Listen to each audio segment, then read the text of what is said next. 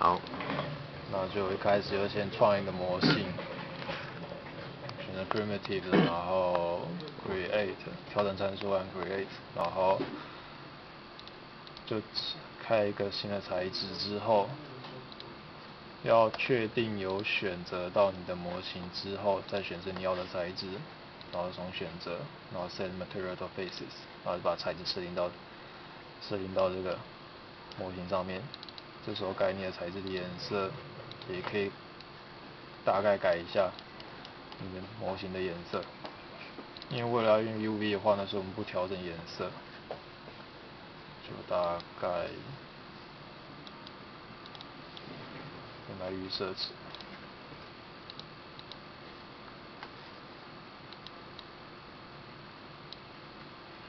那现在从 UV 的选项就可以开始调整你的 UV， 像这个就代表你的 UV 已经先展开过，它会自动Primitive 会自动展开一些比较简单的 UV， 那你就可以把它绘出，调整适当你要的 UV 材质大小。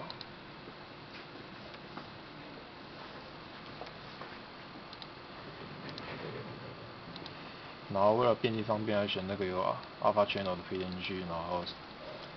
随便一个档名给它储存。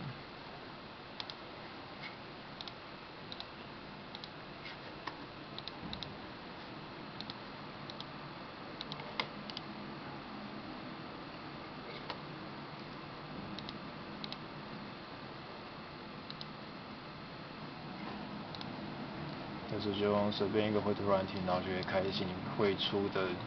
UV 格线，然后你可以在上面做编辑。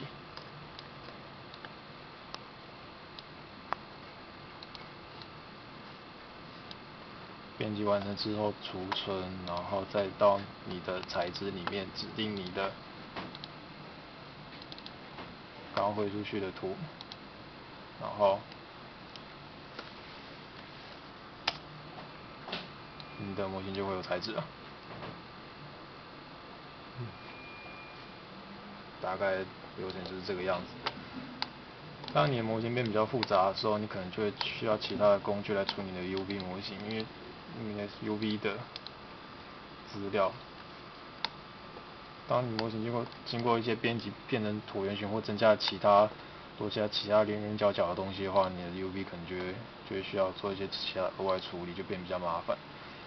那你可能真的就要手动去一点一点处理你的 UV 位置。OK， 差不多这样。